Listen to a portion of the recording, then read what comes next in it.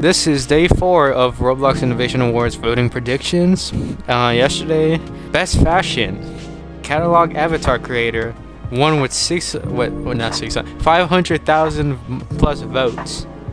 I was thinking that we're gonna win, but I thought deeper into it, and I thought Royal High would have been up there, but no. So in first place, we got catalog creator avatar. I keep saying that wrong. Catalog avatar creator, and second place was Dress to Impress. Royal High was third place. Oh, come on, I got 33 points, and Fashion Famous got fourth.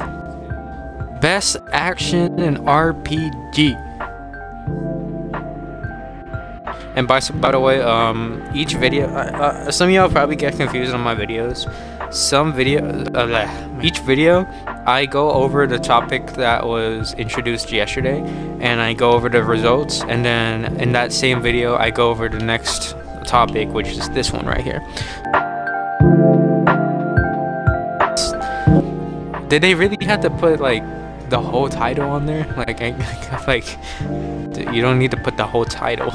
So this year we got World Zero, Blox Fruits, Deep Woken, and Dungeon Quests. Now I played all 4. I played all 4. So I don't really have to think about all these 4 games. I definitely like to pick Blox Fruits because honestly that's my favorite action and RPG game.